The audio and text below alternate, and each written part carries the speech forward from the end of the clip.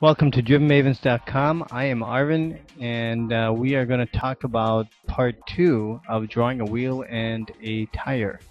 So last lesson on part 1, we went through the overview of how to kind of roughly sketch out the tire, adding some value and adding some quick basic colors, and using the value range to kind of distinguish and to using that value range to create your forms and how to interpret those forms. And the best part of using these photo references is really to kind of take a step back, look at the photograph, and just try to understand where your light source is, and understand that value spread.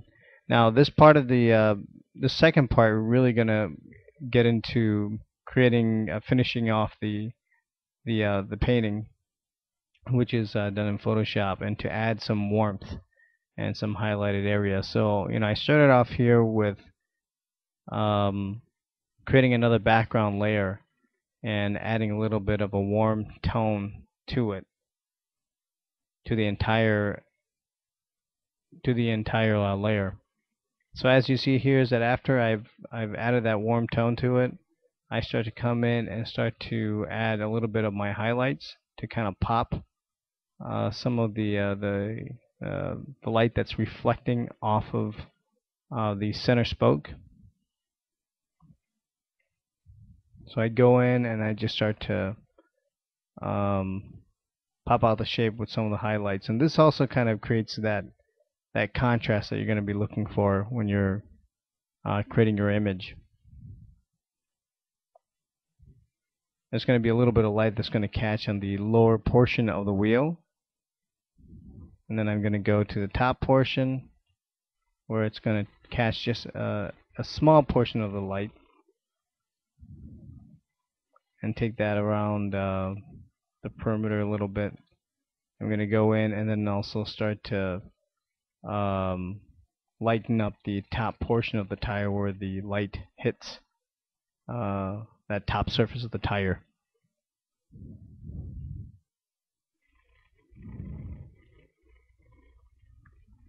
So I'm just working my way around, defining that shape a little bit, coming around, taking a step back, just kind of looking at the picture, making sure that what I'm looking at, sort of makes sense. See where I want to make any adjustments. And I start going into some of the formations of the shapes that are inside of the tire, and start to create some highlights in through there. And start adding a little bit some more shapes that are inside of the wheel.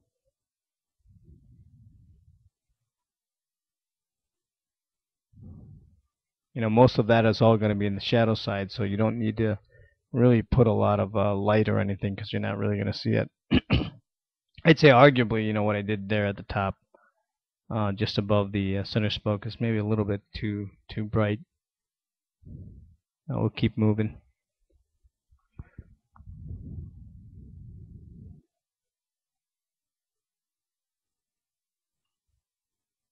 Okay, I'm going down to the bottom where we see the Firestone. And I start to add the text.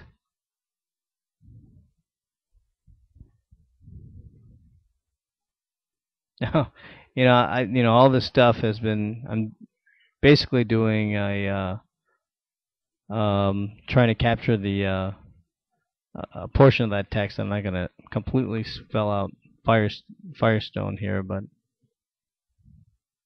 you're just kind of indicating the verbiage.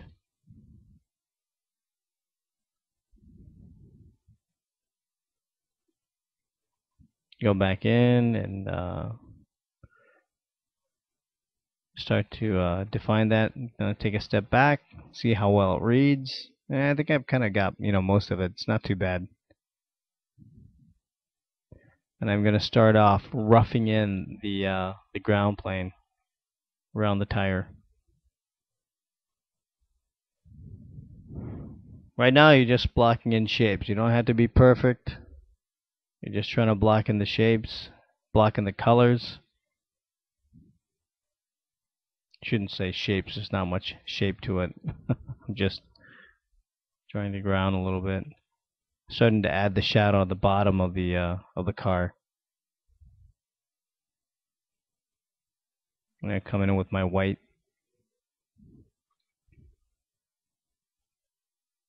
I'm just kind of just doing a little estimation there. Kind of hit the tire a little bit, so go back, Control Z. Control Z is the shortcut for erasing, so I do that a lot. So now you start blocking in your the top portion of the vehicle. And all I'm using here in Photoshop is just a regular brush. Nothing fancy, nothing texturized. I actually come in and start adding some textures in later. But for now, all I do is just a regular brush tool in Photoshop.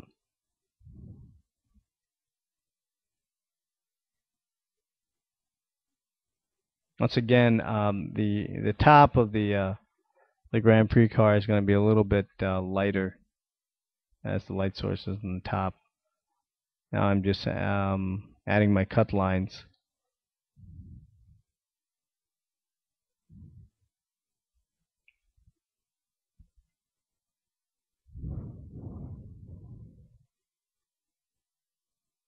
You know, those cut lines are basically the top portion of the panel that comes off of the vehicle. That will reveal the engine.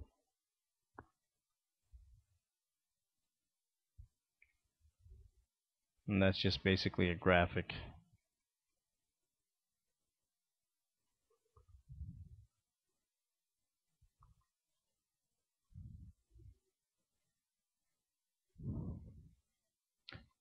Okay.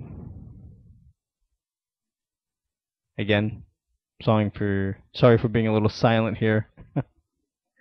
Just starting to add a little bit more detail.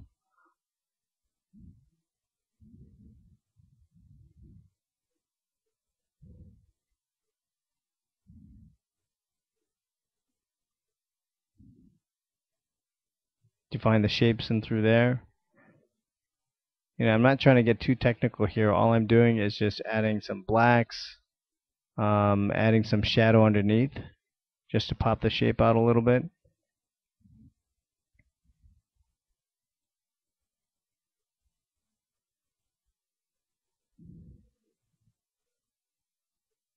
Get a little quick red stripe, part of the graphic on the side of the vehicle.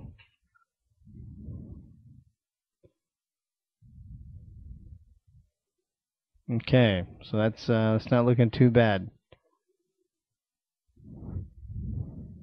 Still got to go in and start adding a little bit more color in through the ground plane. Go.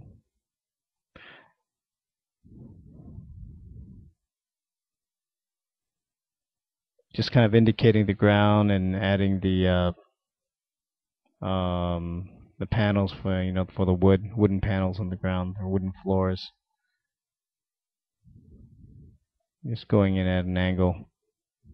I'll start adding more of the shadow next to the tire, at the bottom of the tire.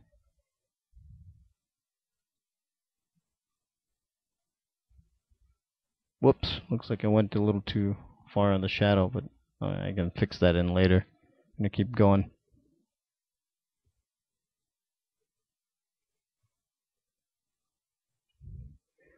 Alright. So there you have it. You know, the next step is what you guys probably haven't shown the complete process. But once we're finished with this, I go in and finish it up and add some textures and add some more color and then some contrasting light to finish off the painting. The textures, when I add um, them to a specific layer, they add a little bit more of another dimension and some more depth into the drawing. But that's pretty much it. Hope you enjoyed this tutorial, and we'll have more tutorials on wheels in the future, drawing wheels in perspective and so forth. So hope you enjoyed this, and hope to see you here again on DrivenMavens.com. Thanks.